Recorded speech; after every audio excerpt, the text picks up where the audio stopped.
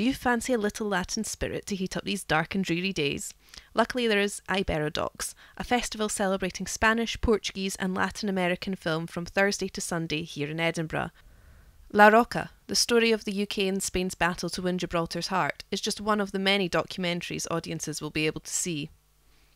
On Castle Terrace, I spoke to the people behind the project at Salt Edinburgh, a Spanish language school sponsoring the festival. We always try to promote cinema between the students, and that's one of the reasons why we decided to help to Iberodocs, because it's cinema, it's documentary, and always documentaries is even a deeper representation than fiction. Artistic director Mar Felices spoke through a translator about why they chose Edinburgh as their venue.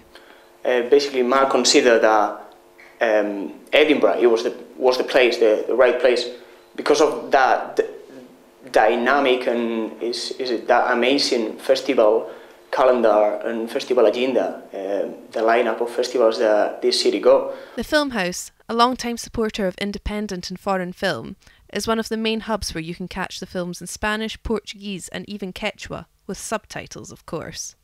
Here at the Film House and many other venues across Edinburgh, people will get the chance to learn a little more about the Spanish film, food and culture, and even maybe learn a little more of the language than dos cervezas, por favor. Of course, it's not just all about Spanish culture.